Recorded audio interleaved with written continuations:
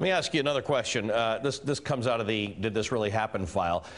Your colleague, Representative Steve King, set off a firestorm of controversy this weekend when he retweeted a cartoon showing an immigration politician from the Netherlands and wrote, "He understands that culture and demographics are our destiny. We cannot restore our civilization with someone else's babies." Asked to clarify this several times, he's now doubled down on this tweet this morning. Listen to what he said. I meant exactly what I said, as it always is the case, Chris, and to expand on that a little further, I've said the same thing as far as 10 years ago to the German people and to any population of people that is a declining population that isn't willing to have enough babies to reproduce themselves. And I've said to them, you cannot rebuild your civilization with somebody else's babies. You've got to keep your birth rate up. This Western civilization still is a superior civilization. Congresswoman, what are your thoughts about that? Well, I would almost, out of respect for you, I'll answer, but I'm really speechless. I don't think the congressman knows where he is or what country he is or what does he define as Western civilization.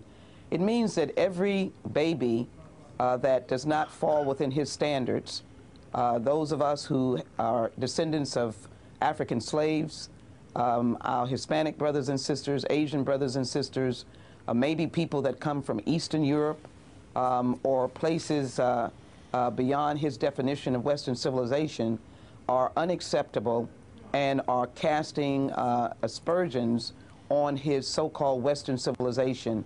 It is a racist,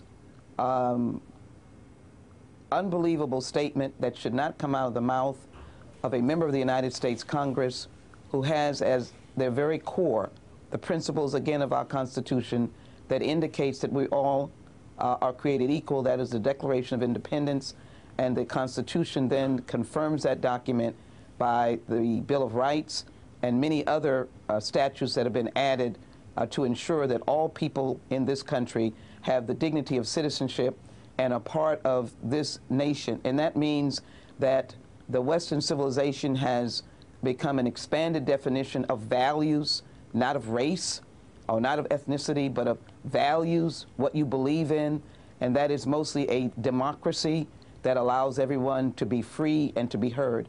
I'm saddened by the comments. I hope my friend and colleague alters his statement and responds to the question that being a Western or part of a Western civilization is not a racist civilization. If he wants to join another civilization of singular monolithic race and background, this is not the country to be in, and I don't think Europe is the place to be.